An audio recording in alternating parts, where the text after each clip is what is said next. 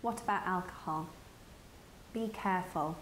Your tolerance will be a lot lower than what it was before surgery, so you will find that you get drunk quicker. Try and avoid sugary alcopops, ciders, lagers because they're fizzy, and also creamy, calorie-laden cocktails. The best drinks to probably choose are something like a single measure of spirits such as gin or vodka with a slimline mixer, and try and have plenty of ice in that to help take away some of the fizziness. Another good suggestion would be something like a white wine spritzer.